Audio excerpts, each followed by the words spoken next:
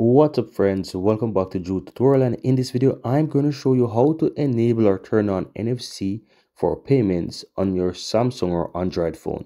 So do a swipe up and you want to go to settings. If you're not able to find settings, you can use a search at the top and search for settings, open that. Then go to connections, and then at the top there you will find NFC and contactless payments. Now all you have to do is just either toggle it on or tap on it and toggle it on, and it will enable this.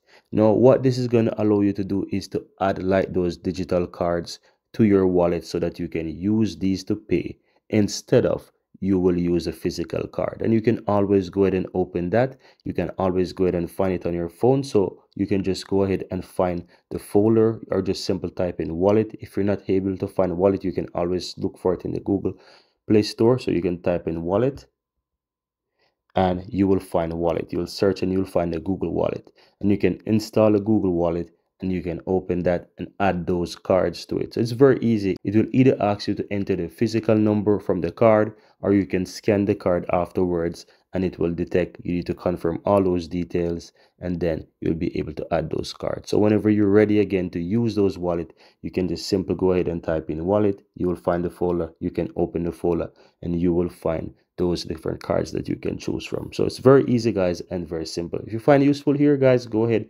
give this video a like, let me know in the comments below, and of course go ahead and hit that subscribe button. Thank you guys for watching and see you next time.